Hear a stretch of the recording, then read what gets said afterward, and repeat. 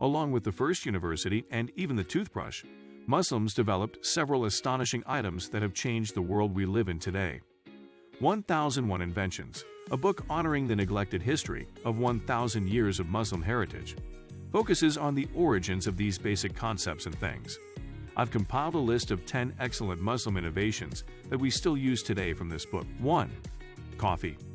Hardworking people struggled to stay awake without this stimulant for nearly 1,000 years, until a herd of curious goats and their vigilant master, an Arab named Khalid, found this simple, yet life-changing ingredient. He noticed his goats had become energetic and enthusiastic after eating a specific berry while grazing on the Ethiopian highlands. Instead of simply consuming the berries, they were boiled to make al-kawwa. 2. Clocks. Al-Jazari, an inventive guy from Diyarbakir in southeast Turkey, was a devout Muslim and a highly talented engineer who invented the notion of automated machines.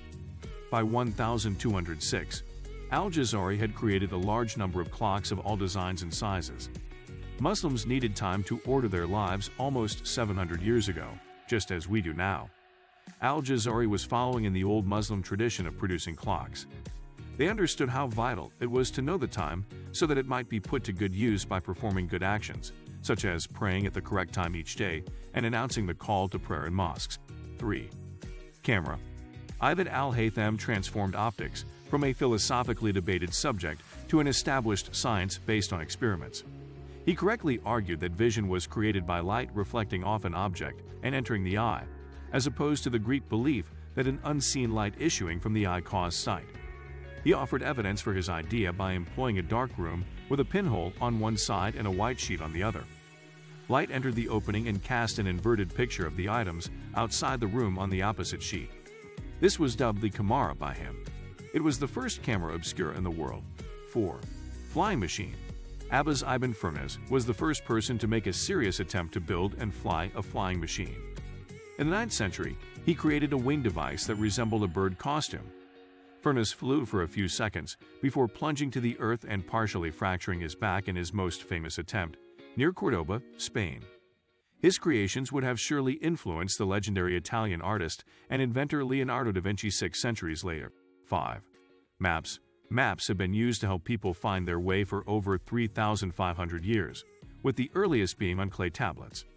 The invention of paper marked a significant advancement in the art of map production. To compute locations on the planet, modern technology employs a network of satellites and other receiving devices. Historically, maps were created based on the tales of travelers and pilgrims. The bug of travel had bitten the 7th century Muslims, and they quickly began to leave their homes for commerce and religious purposes, to discover the world in which they lived. They traveled routes, sometimes merely gathering information about new areas, and when they returned, they told stories about the paths they had taken and the people and sights they had seen.